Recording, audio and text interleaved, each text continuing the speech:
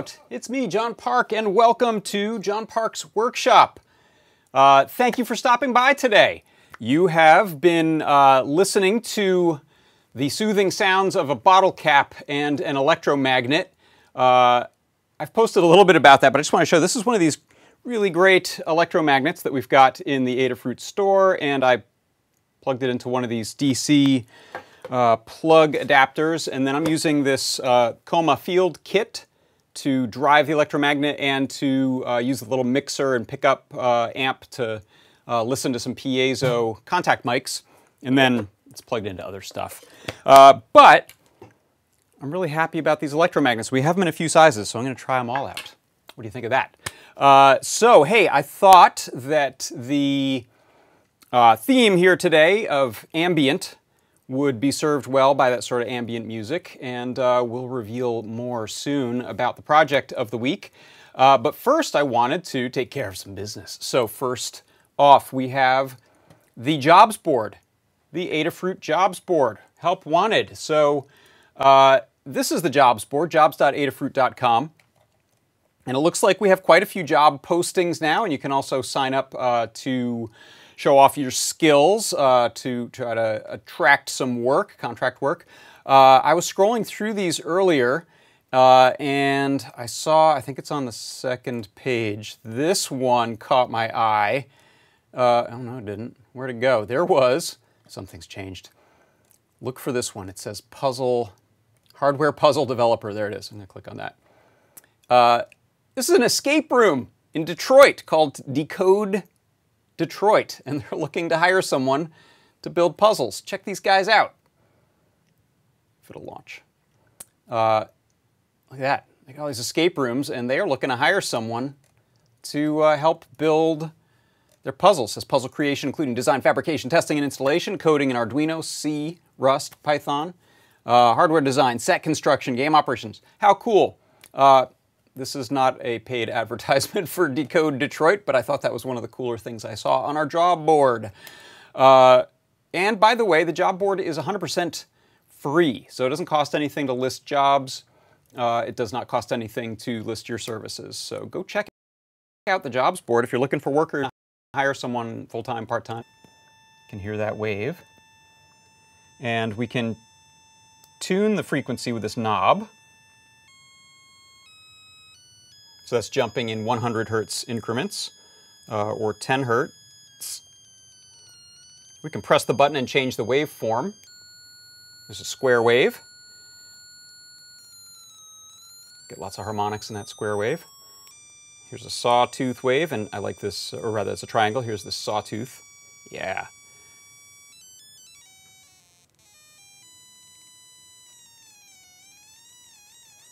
Anyway, I thought that was a really cool project. I have some ideas of using that for some Eurorack synth stuff, but I wanted to show, here is, if I can find my web page. Where'd you go, web page?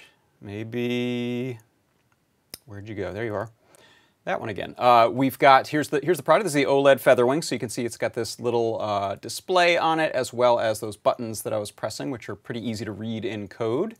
And then this is Dave's Learn Guide. Really cool Learn Guide. I haven't had a chance to dig into the code. I literally just got it working, moved the code over. There's a few different Python scripts that you'll move over to your board, as well as some libraries. But I like the idea of customizing it. He has some great resources at the end of the guide on customization. Let's see, going further rather. Including adding a low-pass filter, probably like a resistor capacitor low-pass filter to smooth the output, creating new and different waveforms, and creating classes for your waveforms so you can call more complex stuff, as well as some other suggestions that he has. So I thought that was a really cool project and a very cool product, the OLED Featherwing. I love that thing. It's got a crisp and beautiful display. And all right, so I'm going to see if there's any questions or comments over there in Discord land. Welcome to our chats, by the way. If you're in Discord or YouTube, I'm checking those chats out. I can't check out all the chats, so if you are over in Facebook or on Twitter through Periscope or Twitch, hello. And come on over to Discord if you want to, if you can, if you want to join in the conversation in real time. Yeah, so let's see. Questions. Oh no, did my rate drop down to 144? Let's see, that was a couple minutes ago.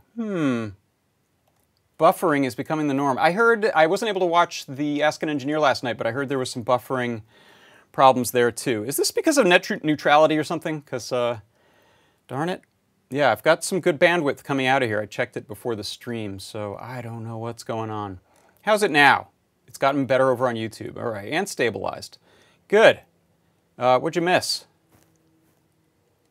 Yeah, someone asked, Sean Scully asked about the little synth mixer kit. That's the Coma Field kit. C. Grover put a link.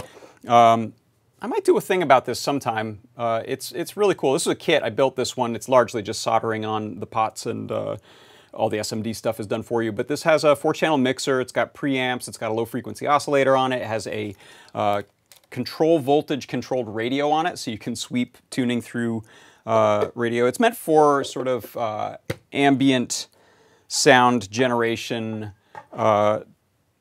types of performances and field recordings and that kind of stuff. All right. Todd Bott says that you guys missed the part where I gave you all the free synthesizers. What a bummer. I can't believe you missed out. Sorry, Todd. All right. Hey, so now that hopefully things are more stable again, let's do this.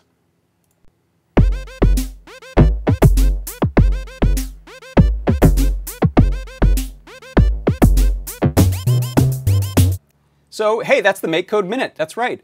And for today's Make Code Minute, I'm going to pop up the overhead so you can see my little Circuit Playground Express there.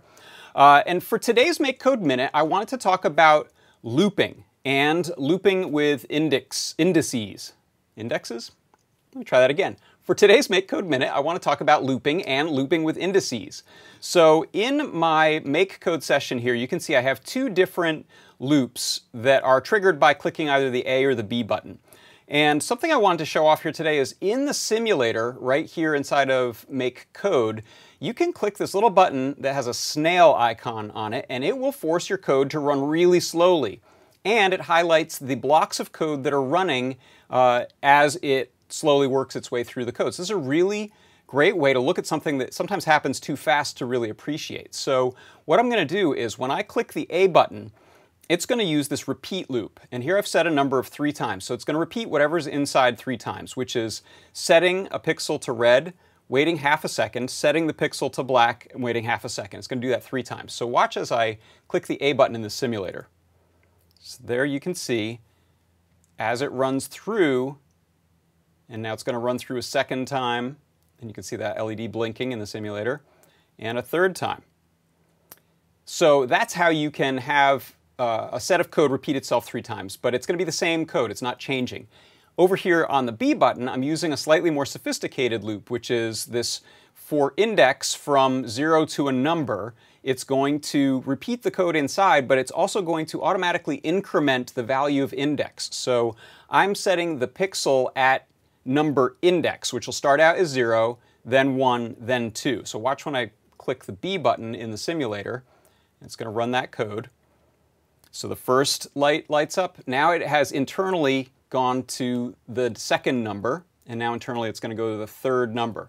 So that's the way you can do something more sophisticated without adding lots and lots of blocks of code. So here we can see it running on the real Circuit Playground Express. So that just blinked 3 times, and this time it's going to, with the B button, iterate and index increase that value. And that's how you can use a repeat loop or an index loop inside of Make Code on the Circuit Playground Express.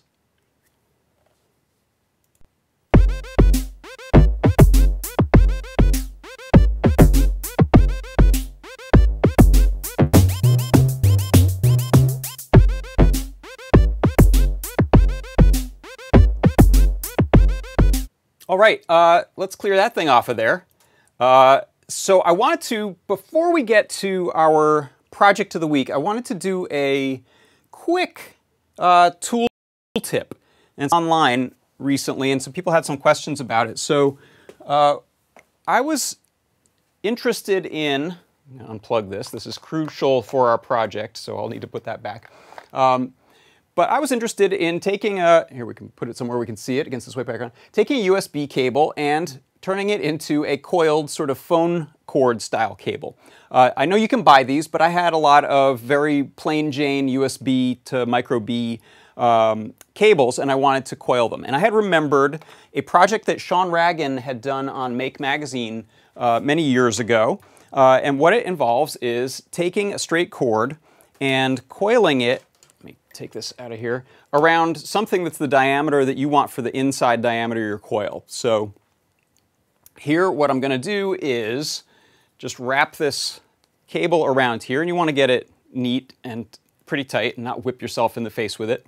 And then I won't do this fully because we don't have enough time, but what I'm going to do is just show you the technique, which is wrap it around there pretty tightly, and then you want to tie down the ends so it doesn't become uncoiled, but decide how much of it you want straight. So I would take it like that and maybe unwrap a loop or two here, and then you can either tape or zip tie those ends that are going to be free. Then you'll clamp it into something. In this case, I've got a little pan of ice, and you'll take a heat gun and heat it up slowly for maybe like 5-10 minutes, including blowing air up on the inside of the brass tubing if you can, which will help it heat evenly. And then once you have heated that really well for 5 or 10 minutes, you're going to quench it in water. So just run it under a cold water faucet, and when you take it off, it will remember that shape. Now this one, it's going to forget that shape because I didn't thermoform it, right? So it immediately uncoils. But with the thermoforming, you can see it remembers that shape and goes back to it because we have essentially heat treated it to remember that shape for the plastic. So that is my tool tip for the week. And if you have other methods or ideas on that, let me know. I've also seen that there are ways to put a reverse coil in it using a drill, kind of like I've used that to twist wires before. I haven't tried that on this. I'm not sure if it's possible while leaving the ends on. Sean mentioned cutting the ends off, which I didn't feel like going through. But that is a pretty cool, I think, shop tip for coiling stuff. So coil all the things, right? I think we should. Okay, so it is time to show the project of the week. And before I do that, I'm going to turn down the lights. So let me, if you don't mind, run around the shop here turning off lights. And I'm going to plug my project box back in. And let's see, 2 more lights. Bear with me. I know I should put these on a master controller, but I haven't had the chance. All right, last lights. Ready? Okay, and what I'm going to do also is pull up a little picture-in-picture of my overhead. Okay, so there is a Neo trellis, and I've built that into a modified version of the Ruiz Brothers Neo trellis color game 3D model and 3D printed that. And the code I've written for this is allowing me to select the colors of the NeoPixels that are in this big orb over here by pressing the color keypad. So if I want sort of a purplish, go up to this acid green. I've got 4 flavors of white on there. Just trying to mix in warmer or cooler or greener versions of white. And so this is a 2-meter long, 120 NeoPixel strips. That's a heck of a lot of NeoPixels. Check out this orange. I love this one. Ooh. And then red, because saturation. Okay, so I'm going to turn the lights back up a little bit. I'll go through all of those, but that way you can see a little better how this thing is built. In fact, I am going to turn on all the lights. So that, I hope you enjoyed the super saturated version, because now with all these lights up, you won't be able to see it very well.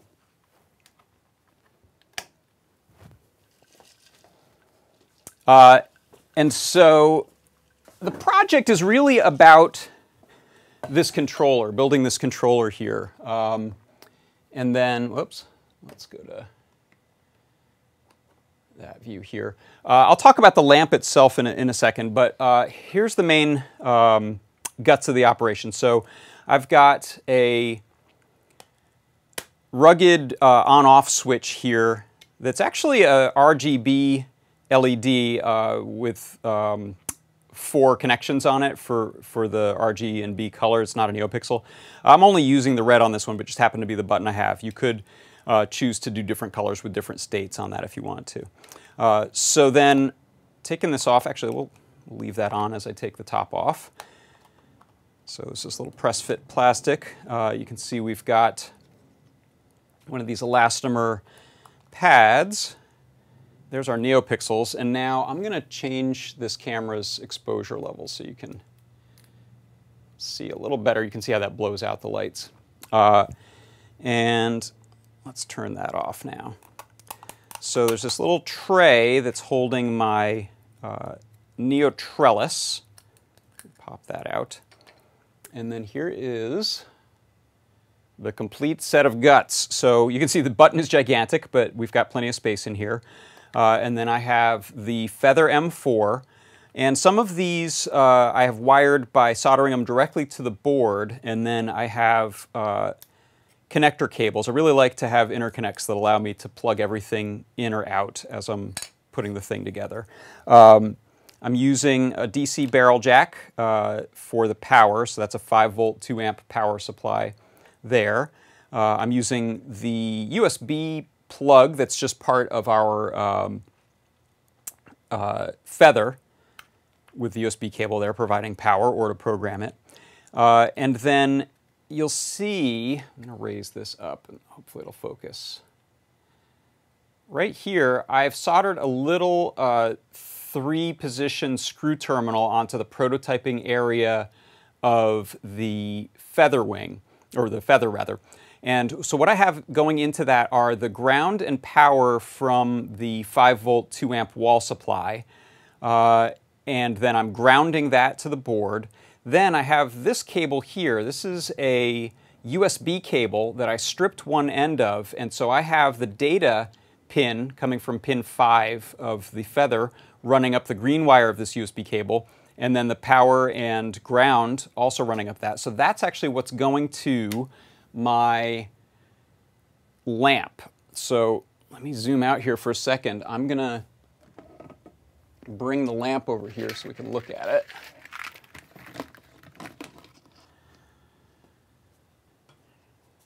And I'm actually going to take the guts out of it. So I have some split loom tubing just so we could have this kind of umbilicus effect here. So I've run about 1 meter of the NeoPixels through there.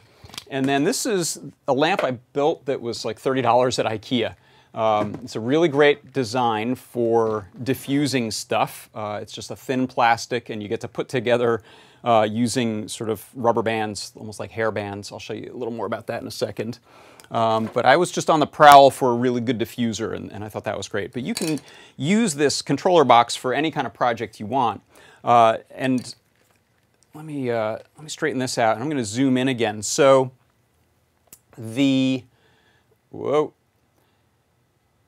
one of the challenges, I said, I'm always trying to figure out a good connector, and I actually called up my friend Toddbot in the chat there yesterday to ask him about various connector ideas and things he'd used in the past for getting some distance between the microcontroller and the NeoPixels. What's got kind of a high enough current rating to deal with it. Is maybe an easy connector to work with. And we were throwing out a bunch of ideas, but we came up with, what about using USB? So these USB cables I think are rated for maybe 1 amp or more. And I've just used one of our Adafruit female USB to screw terminals here. And I've got the 3 wires of the NeoPixel, checked with a continuity tester to make sure I got everything right before I plugged it in. But I'm essentially just using 3 wires of the USB. And I suppose you could use the 2 remaining ones for some redundancy if you wanted to sort of double up your available, or lower your resistance or double up your available current that you can push through the thing. And so I thought that was a pretty elegant solution for dealing with this problem of how am I going to connect these NeoPixels that are far away. So originally I had thought, and this was why I had contacted Todd, because I was thinking about what about using a stereo cable, like a TRS 3-position audio cable. And he said, no, I think the current rating is way too low and the resistance is too high, so you're going to get like 6 volts of current drop or something across it, which is no good. So this is always sort of an interesting part of the challenge, is coming up with things that you can use to extend your connection, and hopefully it's something that is readily available. So I've also used Ethernet cable or Cat5 cable for that sort of thing before, but I thought this one was a pretty neat use. So you can see here with all these connector cables, it's pretty easy to put things back together. So if I plug in, we've got this 4-position connector on the NeoPixels. What's up? This way is up or forward. I forget my tray. Where'd the little tray go? Pop this tray through here and get the wires out of the way. Pop in the trellis or NeoTrellis. And this is a really cool design by the Ruiz brothers. It's a really nice way to build a project using the NeoTrellis and kind of whatever you can put on the inside. And let me switch cameras for you.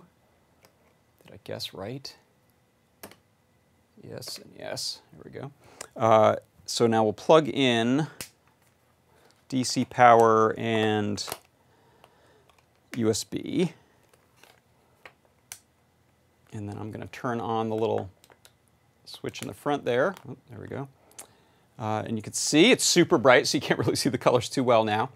Now, I was talking about these lamp panels, so this is how this comes. And again, you could use this for anything. I'm not saying go out and buy an IKEA lamp if you don't want to or don't need to. But this is made up of these identical panels. And you can see here, I'm going to hold it close just because the lights are up and it's a little bright, but you can see here it just diffuses really nicely. We don't see individual dots even at maybe 1.5 inches away. You can sort of see the dots now. And so these go together just by lining up these little tabs and then running what is essentially a hairband. My daughter asked, why is it such an ugly color? They chose this kind of beige color. I do not know. I asked her if I could borrow some of her hair bands, and she said, only if I can have them back. I said, you know what? I think I'll just use the ones that came with the thing. And there you go. So actually, if you look on the Instagram and Twitter accounts, I published something the other day where I just made half the lamp. So you can build just 4, I think there's 8 panels total, 1, 2, 3, 4, 5, 6, 7, 8. You can take just 4 of them and they'll reach across and make more of a oblong shape. But once you've put those together, I just sort of hung the lights in there. You don't have to be all that precise about it. And you can see I had it running with the USB cable coming from across the table. So there we have now the ability to change up that color. And then I just wanted to show you, I'll leave that like that, I wanted to show you the part of the code and show you kind of how easy this is to program. So I'm going to pop over here for a second. Okay, so here's Atom. Boy, look at that thing. It's kind of bright back there. And if you'll notice inside of my CircuitPython code, I've defined a bunch of colors. And so I'm just assigning those to the NeoPixels as well as the NeoTrellis. They're using the same set of colors. And this is the cool part. You don't have to do that much. The library is written so that if we just ask for, has an event edge occurred, has something changed with one of the NeoTrellis buttons, such as the edge rising, I think that's when it's been pressed, or the edge falling, that's when it's been released, you just insert what code you want to occur in there, and that's about it. Everything else is taken care of just by this simple bit of code. So what I'm saying is the trellis pixel that is the event number. So when you press one, it knows, the code knows which number button, 0 through 15. I'm then setting the color to be equal to that in an index plus 16, because I made my list have the dimmer colors, so when I press, they dim. And then when I release, it will reverse the fade, is what I'm calling it, which is just draw on the pixels from the top down. So it turns them off quickly from the bottom up, and then more slowly turns on the NeoPixels. And that is about it. I mean, it's very, very simple, other than some code that turns on the lights at the beginning.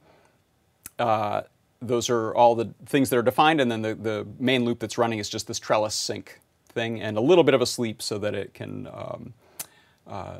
not run too fast. So let's see. Any questions about that? That's, yeah, I know the Neo Trellis is new, and there's not a lot of projects using it. It might not be in stock right now, but I love it because I really liked the trellis before, but a couple downsides. You had to solder all 16 LEDs into it, which is fun the first 5 times, but then it gets a little old.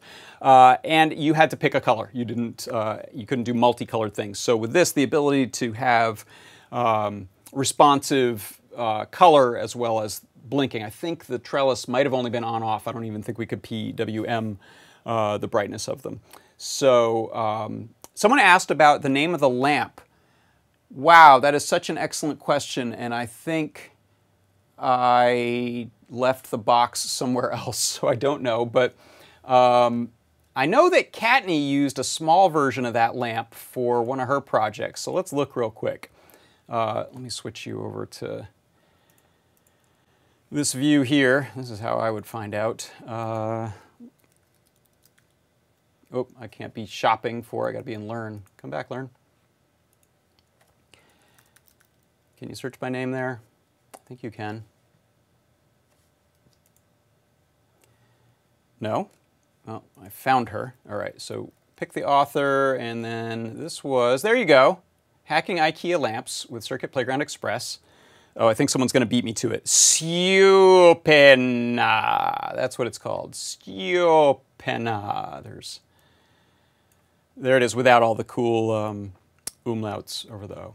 So it comes in a bunch of different sizes. I chose this 17-inch one, which is $30. There's some of the cheaper ones are $15 or $20.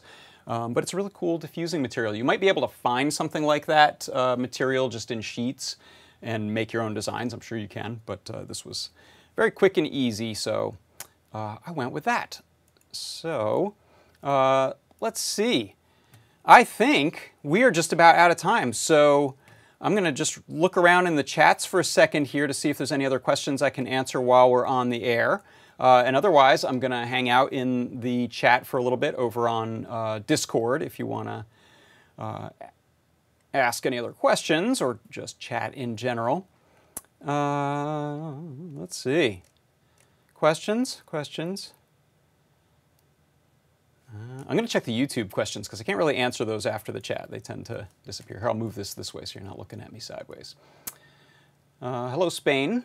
Charging coils. Does it do patterns? That's probably about this. I did not. So I made this just be sort of an ambient color picker. If you just want the color in a room, especially with the lights down, to be one of those colors that I've designed on there or chosen on there.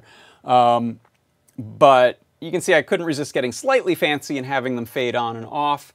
You could certainly do anything you want. You could use fancy LED. You could use just write your own, use like kind of rainbow and other sort of default pattern kinds of things. It would look very cool, I'm sure. And you can run those on the Neo Trellis as well. So you could just have kind of a random thing, hit any button and something crazy happens. That would be a lot of fun. Let's see, what else? Other questions?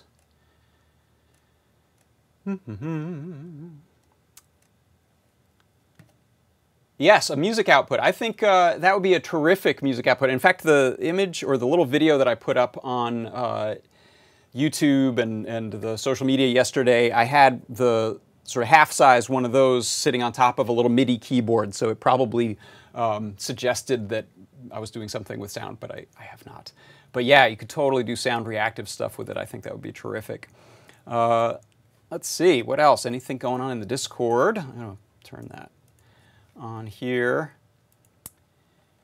And what am I forgetting? Am I forgetting anything today? I feel like I've forgotten something today. You know what? We'll jump back to that coupon code. That was one thing I was going to forget. So don't forget, today you can get 10% off in the store if you use the coupon code Ambient, which is our theme of the day.